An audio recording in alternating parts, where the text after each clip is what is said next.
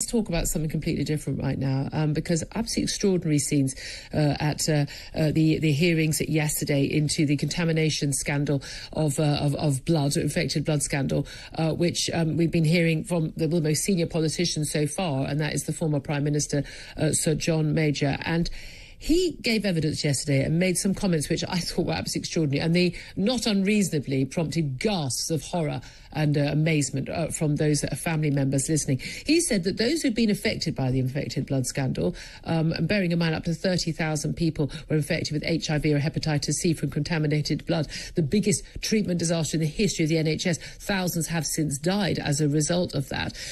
He said that it was incredibly bad luck that those people had been infected, and he was justifying why his government and Margaret Thatcher's government did not provide compensation for those people. Well, let's talk to Jason Evans. He's founder of Factor 8. That's an advocacy group for the victims of the infected blood inquiry. Good morning to you. Morning, Julia. Jason, your response to what Sir John Major had to say.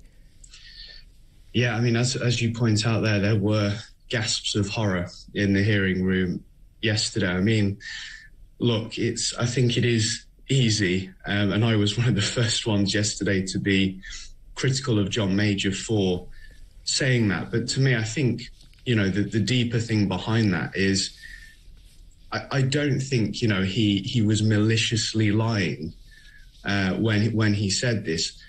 I think it shows just a complete lack of understanding and education about the scandal. I mean, if you look at the evidence the inquiry's heard over the last 3 or 4 years, to put this down as bad luck is just wrong, as well as being in bad taste. Yeah, I mean, this is the thing. This wasn't sort of, oh my God, we had no idea, and this infected blood was given to these innocent people who came in, who were haemophiliacs and people who had operations, and they got it, and we had no idea. And the moment we knew about it, we did something about it. The reason why there is this inquiry is because it was very likely that blood would be contaminated. It was blood that was imported from the United States in the 1780s, often bought from prisoners, sex workers and drug addicts who were paid to give their blood. It wasn't properly tested. It wasn't... Cursory checks would have shown that they were at high risk of HIV and hepatitis C. And once they knew that it was happening, there was then a grand scale of cover-up to stop this becoming exposed. And even worse, they continued to give blood they knew was likely to be infected to people being treated on the NHS. I mean, it's criminal is what it is. I mean, it's basically manslaughter as far as I'm concerned. Well, look, we saw a great example of exactly what you're talking about just a couple of weeks ago when former Health Minister, now Lord John Patton, gave evidence to the inquiry.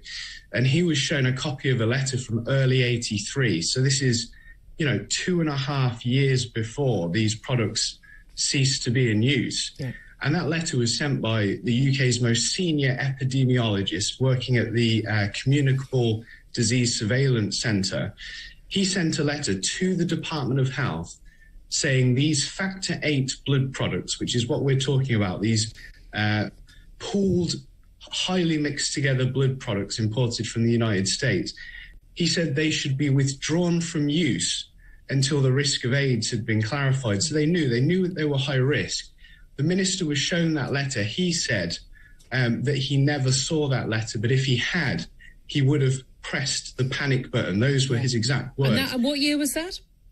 That was in early '83, so 2.5 years after that date, these lethal products were still in use. Yeah. I mean, it is absolutely extraordinary, and so many families. I mean, I've seen, mothers, giving evidence who've lost their children infected in, early years, and then, dying in their teenage years. And again, this was at a time when, HIV was a death sentence. It would invariably lead to AIDS, and the treatment was, was very, very, very sparse, and not the sort of treatment we have available where people can live for many decades, live a completely normal lifespan. I mean, what do you think is going to come out of this? Because a lot of people are saying also his evidence wasn't really very forthcoming.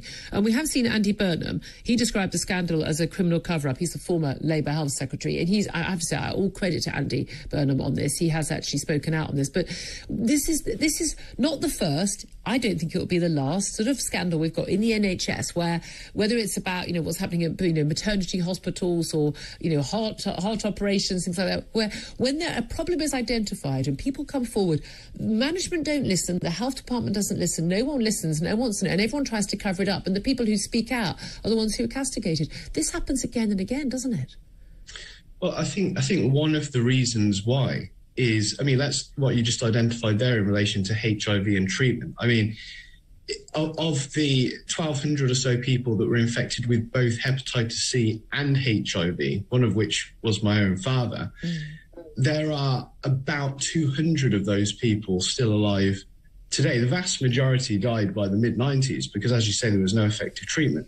And so you end up in a situation where the state, somebody, has to now turn around and say, actually, we've got, 1,000, 2,000 people dead because of the actions of the state.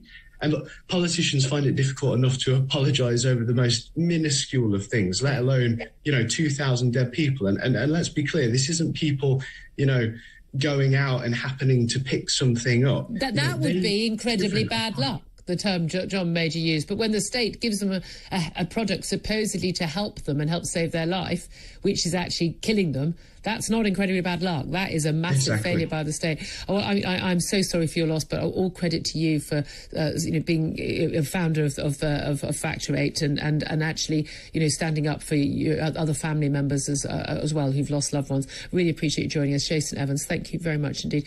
A quick word from Alex Dean on this. This is such an abject failure of the state, but it's also an abject failure of the NHS. The people who are meant to look after us, we're supposed to do this worship over the sacred cow of the NHS. Let's all clap. How many different stories do we need to hear about abject failings? Mistakes happen. People make mistakes. The first time you realise there's a mistake that happens, if I make a mistake, the worst thing I can do, right, is libel someone on air, right? And then an Ofcom complaint. We could get fined. I could go to court. But no one's going to die as a result of the mistakes I make. If you work in a field where people will die if you make mistakes, why would you not want to rectify that mistake as soon as possible, Alex? The NHS does some things well and some things badly. And that is a statement of heresy, it seems, in modern culture, where we're supposed to treat the NHS as if it's some kind of national religion. And actually, that's greatly to the detriment of patients, that attitude. It's also to the detriment of the NHS itself, because it prevents proper examination of what it does. You might find in one given year that we do cancer well and we do heart disease badly, and then another year vice versa in international league tables. But people refuse to accept that there can be anything like statistical analysis, proper evaluation, improvement in treatment. You have to say everything's fantastic in the NHS and all is well in the best of all possible worlds. It's sort of 1930s Russian, pig iron production, tractor production up 4,000%. No criticism is permitted, and that's actually terrible both for patients and for the NHS and when itself. we say terrible, it's not just, we won't make a profit this year for a private company. It's people will die. Sure. That's what it comes down to. 7:42 is at the